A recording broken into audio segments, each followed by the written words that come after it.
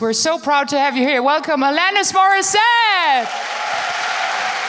Where you are? I'm a lefty.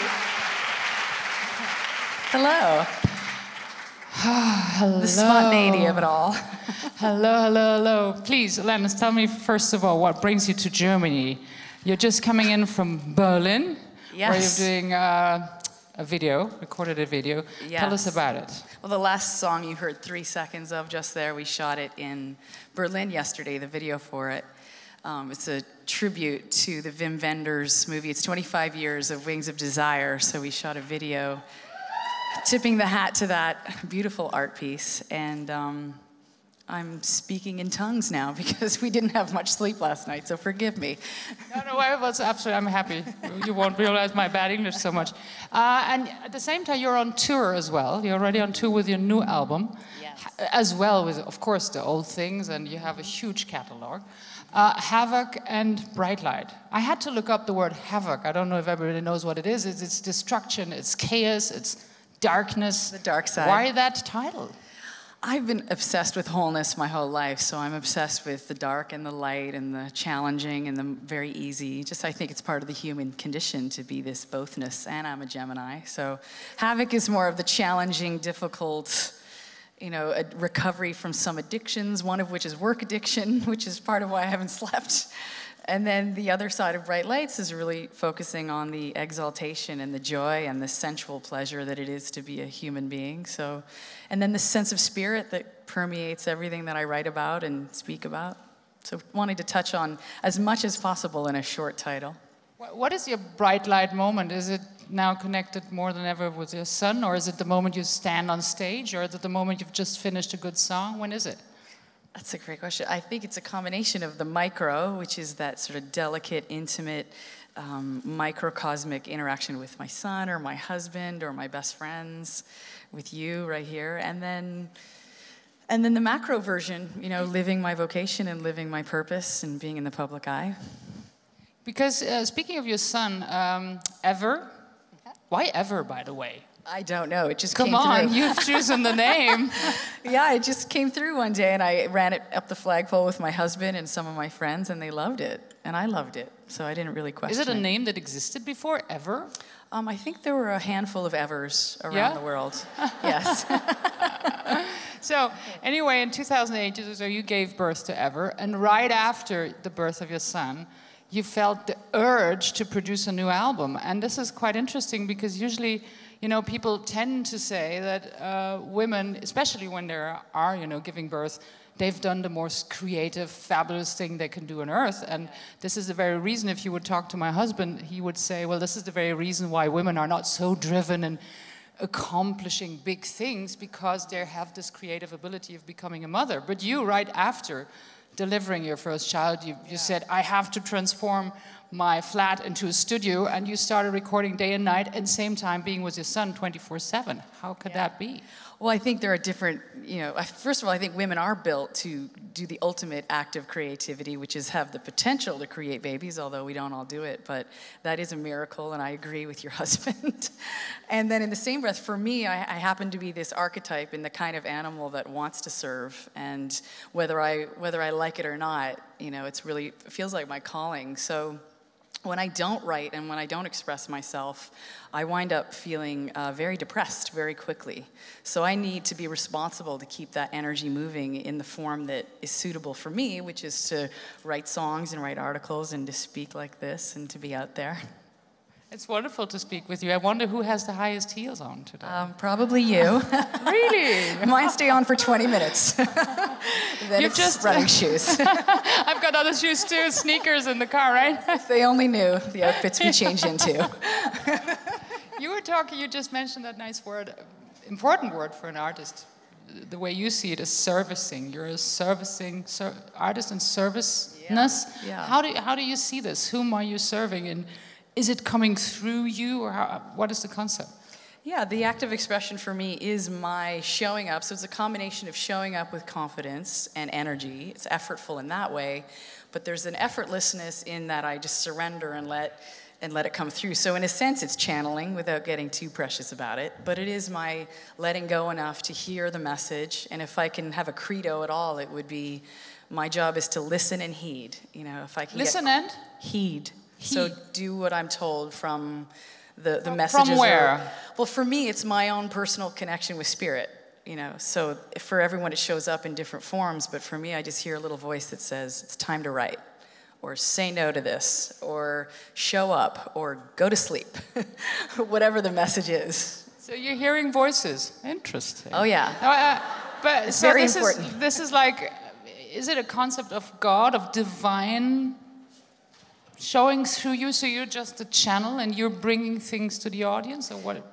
Yeah, I don't want to get too heavy-handed about it, but that's a version of it, exactly. And I think what's reemerging in the context of patriarchy as it's segueing out of sort of an old school, somewhat, you know, on an extreme level, the misogyny and you know, chauvinism in some ways, the new divine feminine is emerging, you know. So rather than seeing God in an old way, in an old paradigm, I think the new divine feminine is this surrender and receptivity and openness and this real courage to be able to hear, you know, what our own personal unique calling is, and whether we call it intuition, whether we call it our gut, whether we call it a prayerful response, whatever we want to call it, it doesn't really matter. You just mentioned the word personal. Actually, your songs are extremely personal. You're writing a journal every day? On the plane here. All the time. Yeah, all the time. Like, I heard that like for one song you might need 4 journals to fill them up, and then you come in the studio with a sentence or just a sound. And in your journals you write, of course, there's no censor, right? No censor. There's no, and you go to the most vulnerable places, and this is exactly what you're then willing to put into your songs. What makes you so brave? I mean, it needs a lot of courage to expose, and you say that the songs you want to write is exactly, you go where it hurts the most. Yeah, I mean, we're all about, you know, protecting ourselves, but of course an artist flips this around, but where do you get the courage? How can you do this?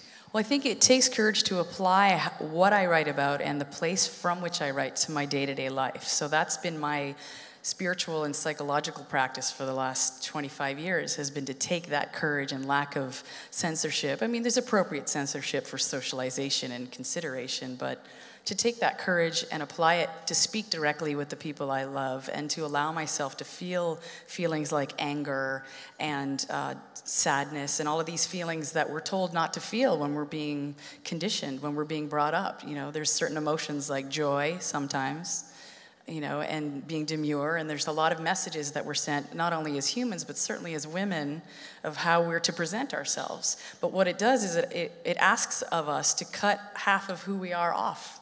And so as an artist, I'm here to continue relentlessly, really, to present the whole breadth of what I think humanity is asking of me as a human, and certainly for me to present it publicly. So is it like you're kind of a midwife for the audience, for their feelings? You help them to connect to this aspect of themselves? And yeah, that's the invitation. You know, that's people may not take me up on it, and they certainly don't have to, but for me, it's about sort of healing the rupture of the 3 relationships. The one I have with my own self, the one I have with spirit, and then the one I have with everyone around me. So my son, my husband, my friends, nature, animals, you know, every relationship is very sacred to me.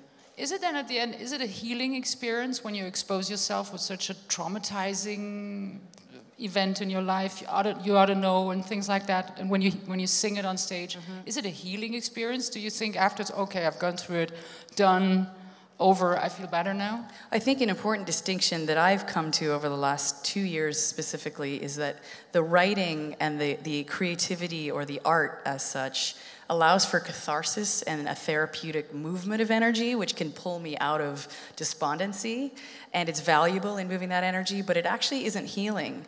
It's when I take that courage and apply it to my relationships that the healing occurs, because the theory is that the trauma happened in relationship, and therefore the healing can happen in relationship. And for me, the greatest share of healing happens with commitment commitment and intimacy is commensurate to the degree of healing available. So in my marriage, in my friendships that I see being long-term, my professional commitments, there's a lot of healing available in those. That's great what you say, to understand that healing happens in relationship and not in the artistic expression. No. I wish it would. You know, I wanted to run away and write all my songs, but it didn't work. About your relationships, I have found a wonderful quote from you saying, you love, is it the English the right word, serviceness, but in the driver's seat? I think this is a fabulous expression for the modern woman. We love to service to some point, but being in the driver's seat. Yeah, and I think a lot of us are alpha women, and for a long time we'd be burned at the stake, or we'd have our heads chopped off for being alpha. And I think one of the beauties of evolution right now is that women are being supported and loved for being in this alpha position, and that we can work with other alpha men, that there's beta roles that are available for us that can help us serve our mission, and that we don't have to have shame for that. We're not going to be killed for it now.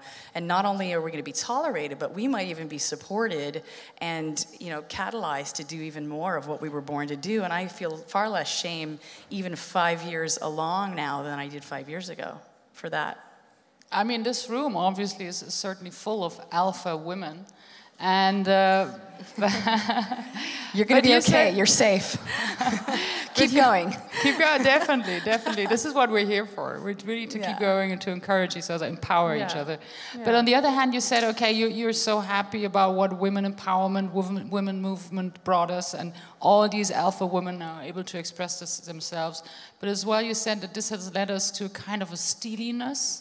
Mm-hmm. And that in your period of your life, you're going back more to a more connected, vulnerable, feminine part of yourself. How would you describe it? Because I think this is such an interesting issue. It's exciting, yeah. Thanks for bringing it up. I think for a while the patriarchy was such that, you know, a lot of men went to war and women stepped in and they said, okay, we're going to do everything men can do, we're going to do it better. And it sort of kick-started this whole feminist movement, but it created this idea of autonomy and individualism, which was empowering in some sense and certainly an important link in the chain, but it was a means to an end. It wasn't the end. It didn't afford for intimacy and connection, which I think women are born to foster and nurture. So I think part of what's exciting about evolution right now as well is that we're moving into more of a connective, empowered version of ourselves, an authentic version of ourselves that affords this version of connection that we're biologically born to do, but also including this independence. So it's more about interdependence now, whereas before perhaps in the patriarchal context of days of old, let's say, happily, the context was such that we were dependent, you know, by the very nature of how the whole system was set up. Then we segued into being independent, fierce, burn our bras, which was lovely and so important. So grateful for that movement of my foremothers. And now we're moving into this interdependence, where we're no longer hated for being who we are, we're being loved for it, we're able to connect, and we're able to say, I actually need you. I need you and you need me, and that's okay. Wow, that's beautiful. Yeah, that's beautiful. It's exciting.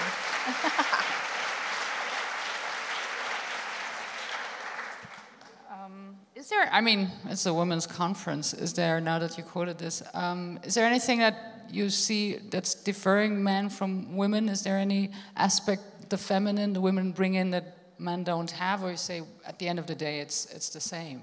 I think we're built incredibly differently, and I think the most important thing is to set up every man in your life to win and to allow them to protect you and to provide, but knowing that in today's context, in 2012 and onward, that what they provide is different than what they may have provided in days of old, where they would bring home the veggie bacon. So what do they provide today? Tell me. You tell me. You know, every marriage is different. You know, so in my marriage, what my husband provides is right now he's with my son, and I couldn't be here speaking if he weren't with my son.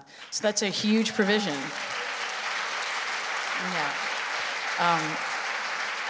He provides support and brainstorming and love, intimacy, connection. He provides, I can't even tell you how many things he provides. Perhaps I'll write it on my website.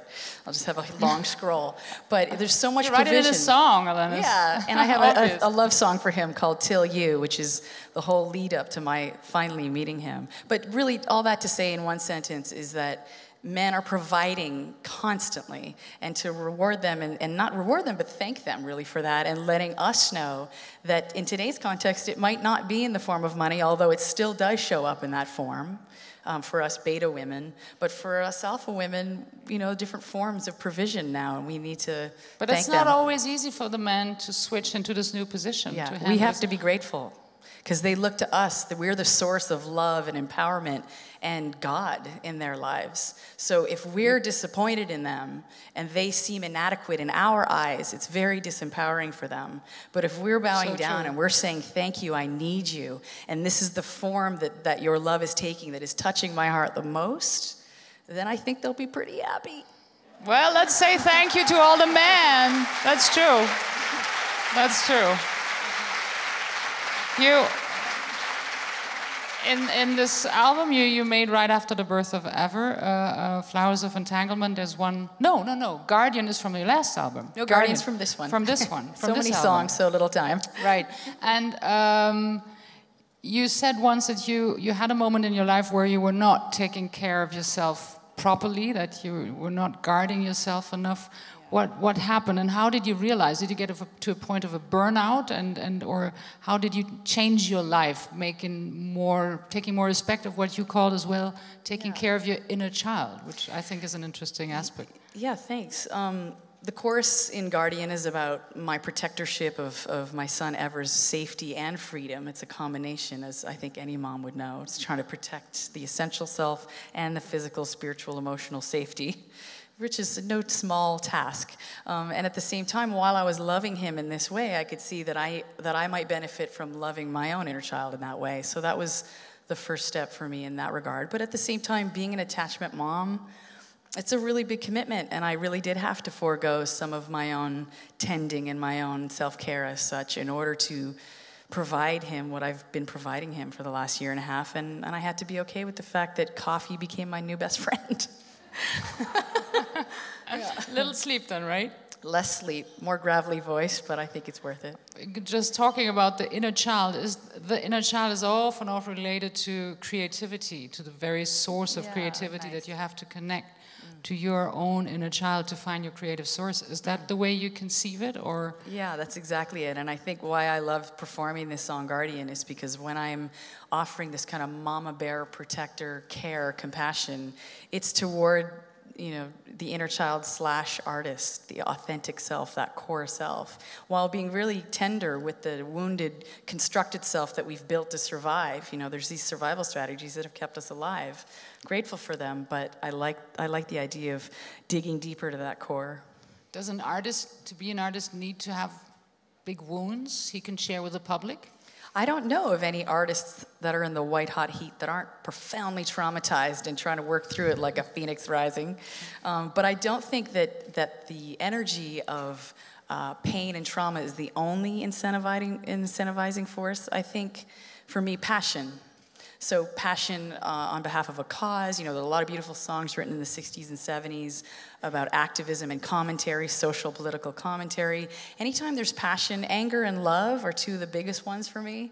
So I can write some very feisty, passionate love songs. But I don't think you have to be suicidal to continue to be an artist. No, it's so when you're sitting here and you're such a gentle, lovely, wonderful person, and in some of your songs there's a lot of anger, and your voice gets like really steely, and I went, whoa.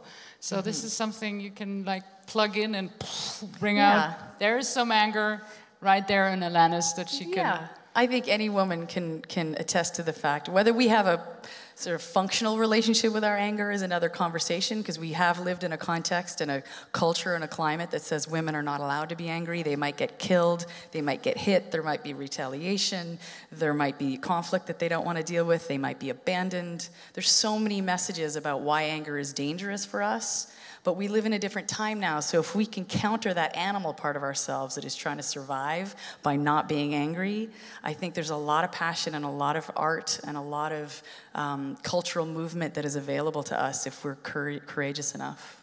I can totally agree with that, because I've seen very often as well in workshop with other actors how difficult it is for us women to get in contact with our anger because it is so not okay. We're supposed to be the girls and be nice and come on and don't be. We go into crying, into sadness, hysteria maybe, but anger, clear direct anger, direct anger is something that we're so, that through society, through our education has been so much pushed down. And what do you give us to bring it back up? Well, we're also not told that anger can actually create intimacy. And we are connected. Intimacy? Yes, because when I don't express my anger, even in my marriage or my friendship, I'm snipping intimacy because I'm not being authentic. And intimacy implies that I'm sharing who I know myself to be, and someone is sharing who they know themselves to be. So if I'm hiding what I'm angry about from the people I love, I am killing the intimacy. So that's something that we're not told. Very true. And we're also shown a version of anger that is very destructive. You know, some of us have been traumatized by anger in our youth, and I think it's the form that anger took. And I think when anger is repressed, it can be very destructive and very physically harming in some cases. And we connotate anger with that action. But anger in and of itself is simply a life force, same as love.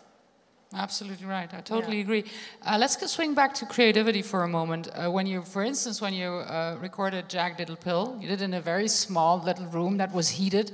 Happy to hear that. But like, did I get it right that it took you like 20 minutes to write one song? That you go straight into the studio without not knowing what you're going to do? You may bring a sentence or a color, right? Yeah, pretty much. And off you go?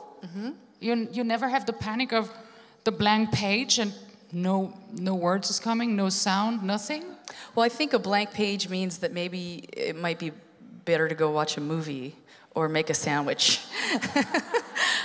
So if there's nothing coming, then go take a bath. You know, to me, It happens to you, right? Yeah. Oh, okay. It just means I don't want to write. Okay. So if there's something to say, there will be an opportunity to say it. And journals are really great for me because at 4 in.the morning or, you know, while I'm jumping out of the shower, I'll think of an idea or a sentence or a conversation that I'd like to engage in through a song. And that song, or that sentence rather, will kickstart a song. And then other times I'll just sit there and listen to those voices we spoke of earlier. What happens? What do you do in the moment where, okay, you have a sentence, you sit there, the studio is there, everybody's waiting to record something, and nothing is coming? Oh, you said... Sandwich time. Sandwich time. They already have the sandwich ready. They come in and say, relax, let's go for a walk. Exactly. There have been countless... So you're totally relaxed about it. I think this is the most scary moment for an artist, is the blank page moment, or as an actress, whatever, is this moment of non-connectedness. Isn't that a scary moment? You seem to, it's so easy, take a bath. Well, I would say there's two antidotes, or two responses to that. One would be collaboration's lovely. So I think curiosity is a quality that can really kickstart creativity. Someone simply saying, what's going on with you? What are you angry about? What are you happy about? What's going on in your life? What do you see out in the world that bothers you? You know, and that can start a conversation. And to me, writing songs is really just a conversation with music. So that's that aspect of it. And then I also think sometimes people aren't necessarily meant to write in that moment. Maybe they're meant to paint. Maybe they're meant to dance. Maybe they're meant to curl their hair. Maybe they're meant to, you know, garden for 10 minutes. Just the form having to take the form of a song or the form of a poem. Let's not beat ourselves up. Sometimes when I don't want to write songs, I want to go try on a cool pair of shoes, and that's a form of expression too. So what did you express by buying these shoes, Alanis? I think sex and rock and roll. Sex and rock and roll. Got it. I mean, appropriately, of course. Do you meditate? I don't do it as often, but I just call it silence. So I steal those silent moments. And sometimes silence can mean that there's a little bit of noise in the background, but it's as best as is possible for me. I try to still everything so that I can hear myself. You said that in, you know, trying to be more and more spiritual, I might have not got it completely right, you thought that you had to cut off from the stories, that you should empty the stories to really, and then you wake up the morning, look at yourself in the mirror, and there's your face. So obviously there's a story. Yeah. Tell us about that one. Why did you think that to be in a deep spiritual connection, you had to cut off the story? Well, I don't know if cut off would be the term that I would use, because it's impossible. You know, I think part of what is really exciting about this new sort of evolutionary movement and conversation that all of us are a part of is that the story can be included in the consciousness. So the part of me that is very much about not attempting to label everything as right and wrong, just what works in the context of what we're attempting to make work, or what is suitable for the moment, or what is appropriate now, or what hurts my ankle. It's not that, you know, the floor is bad because I tripped, it's just that I tripped. And so sort of bringing this neutrality to everything takes us out of this concrete, painful, you know, the Buddhists would call it samsara, so this kind of suffering that is part of the dualistic existence that we have here. But letting that story be what it is. I'll let myself be Alanis from Ottawa, Canada, who lived in Germany for 3 years and moved around the planet. Yes, she lived in Germany as a baby in Schwarzwald, right? Yes. Have you any remembrance of that time? Oh yeah, lots of German flashbacks. You have German flashbacks? What did they look like? They look schnitzel-ridden. Schnitzel-ridden? No, it's great. I have a lot of memories from when I lived in Germany. But that's part of the story, right? So if I didn't have that to access, there would be no art. You know, part of an artist's vocation, I think, in my opinion, is to comment on the story. What else can we comment on? I can't comment on someone else's story unless it's through my lens and through my filter. You know, we have a personal egoic eye so that we can comment and we can create, and that's part of what's fun about being here. But for me not to ever forget what the truth of my being is, which is not subject to this dualism, you know, and that's part of the spiritual practice. I have a lot of amazing teachers in my life and spiritual readings that I read that really remind me when I get too stuck in my story, and that happens a lot. A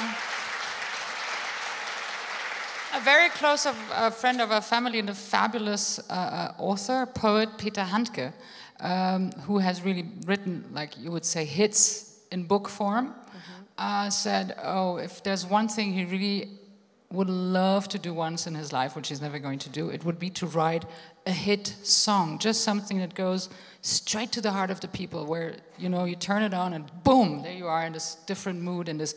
How does it feel to see people like, you know, just, you know, that when they turn on this song, there's many songs of yours where, you know, I just turn it on, it puts me in a very, very unique mood. I mean, this is the most wonderful thing to be able to do, to create a hit song. How does it feel? It feels amazing to write a song that people can make their own. And I think it's important to note that I write these songs for myself. So I don't write songs for other people. It's the sharing of the songs secondarily that becomes the service. The first part is very indulgent, very cathartic, and very inquiry. It's just self-inquiry, which is part of my spiritual practice. The second aspect is sharing it publicly and then using the God-given talents that I have of my voice and my musicality. So using our gifts combined with really having this self-knowledge, to thine own self be true, and self-knowledge is so empowering and is my spiritual practice. And then the second part is where I feel more grown up perhaps than I was when I was 16, just writing for myself and who cares. It became very vocational, and then offering these songs to other people. And we all have our own unique spark of what we're here to contribute. And some of it is very small, and some of it is very large, but I don't think Spirit cares about what form it takes. So, yeah. I would love to talk on and on with you, and I think the audience would love to listen to you for much longer. Fun. Just a last question. My dear friend Ursula asked yesterday in a little panel about creativity they had. She asked the three artists that were there if you would have to write on a mirror where people would look at every morning, you know, what is the most important thing in life? What would you write? I just quote what they said. It was interesting because the first one said, be conscious. Mm-hmm. The next one said, you're allowed to do everything. And the third one said, take action. And I think it's a fabulous, like, it's nearly everything in. Is there something you would like to add for the people? Like every day think of, write this one motto, sentence? Oh, I would just say, hello, sweet little piece of God. How you doing? That's wonderful. I love that one. Like this beautiful sentence from the Bible. You're God, beloved child, in whom He's very pleased. And I definitely think this is what we all more than ever think of Alanis Morissette. Before the very end, is there anything you would like to share with the audience? Just, I'm so happy to be here, and thank you for having me. I feel very honored. Thank you very much. Thank you. Yeah, thank you.